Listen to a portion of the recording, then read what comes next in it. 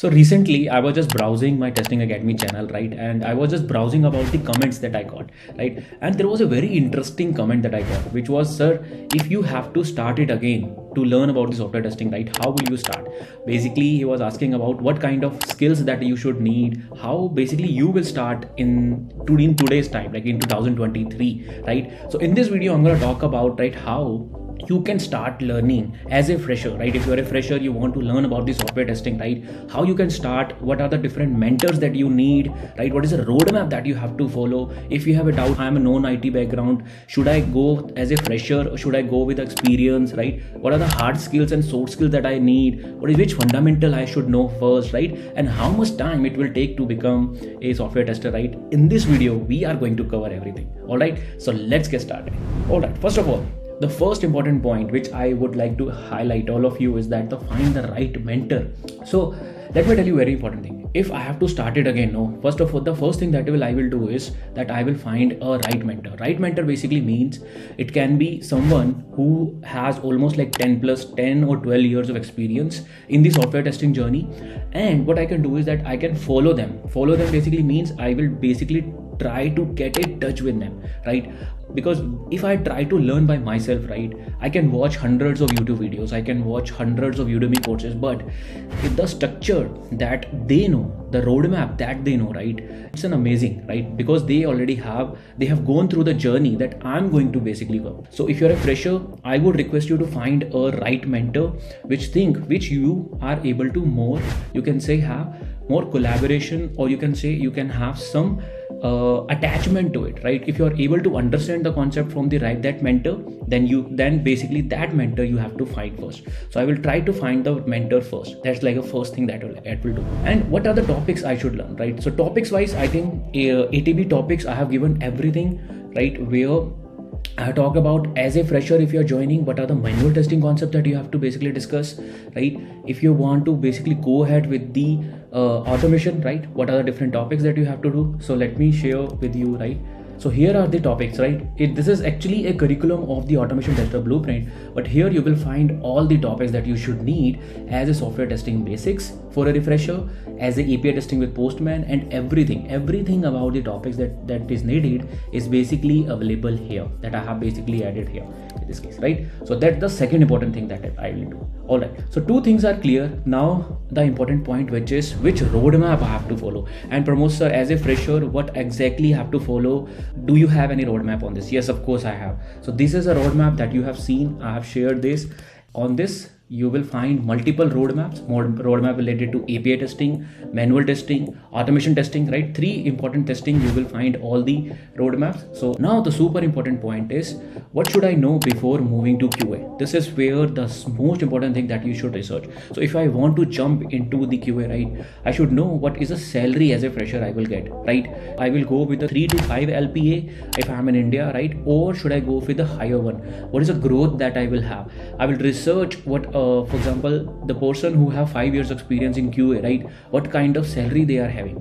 For the person who has almost 10 years experience, what kind of salary they have, right? For the person who has almost 15 years, what is the salary they have? This is what I have done it. Let me tell you very important thing. So when I have just joined as a fresher, right, for a QA, right, I have researched what is a 15 years salary of a software QA if he is in the manual testing profile.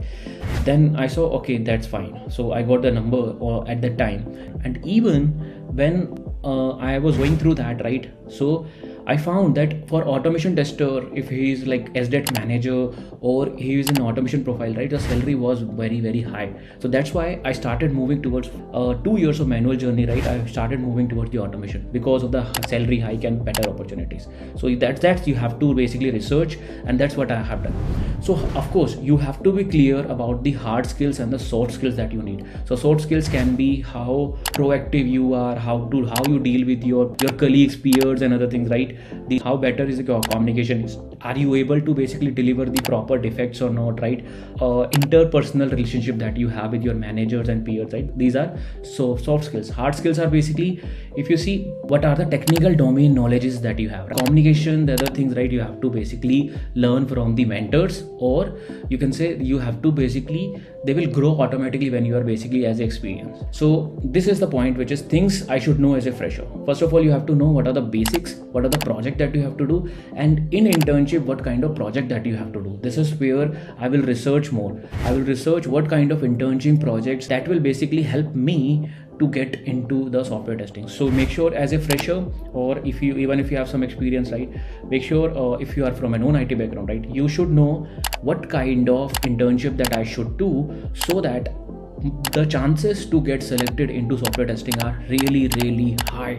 That's the super important thing that you have to research, right? So internship and projects are the super important thing, and they are the only game changer that you will see. So now here is the which fundamental I should know before, right? So fundamental basically means as a fresher you should have a basic knowledge of HTML, CSS, JavaScript, web fundamentals, right? Or how basically web application works, how mobile application works, right? These kind of fundamentals are super important that you should know. So those things you have to basically take care and have research in this case.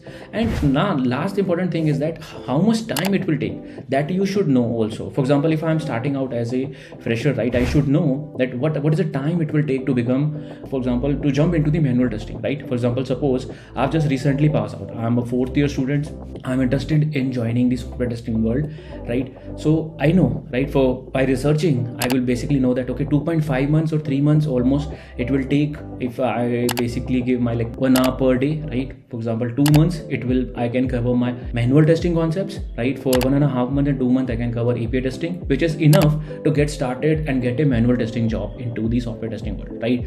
But if I want to go directly towards the automation, it will take around 4.5 months, because I need to basically brush up my programming skills, I need to basically brush up my web automation skills, API automation skills, right? So that's where you have to basically take care and research more about it, right? So that's how I will basically research, and that's how I would learn software testing if I have to start it over again, right? So in the conclusion, the important point will be, first of all, you should be clear about the time. What is the time duration that it will take? What are the topics are there? What is the roadmap that I have to follow? And my salary growth and my next 5-year plan.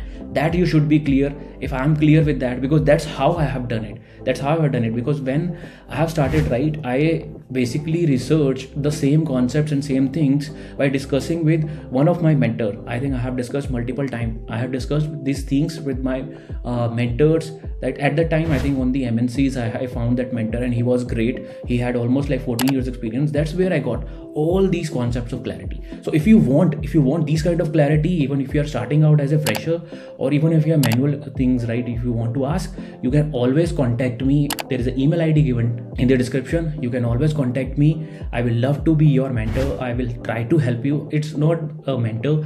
I will try to help you as a friend also. All right. So this is how I will start, and thanks a lot for watching. I hope this video helps whoever wants to start a career in the software testing world, because I have almost like 11 years experience, guys, and I think this is one of the great career right now, because software testers are here to live, because they are part of the SDLC, which is software development lifecycle. So yes, this is gonna be an amazing journey for you if you are starting out. All right, so thanks a lot for watching. If you want part 2 in the comment, let me know. Just comment down part 2 in the comment. If you are a new subscriber, consider subscribing. If you are old one, thanks a lot for joining, and please share with your friends. I'll see you in the next video. Bye bye.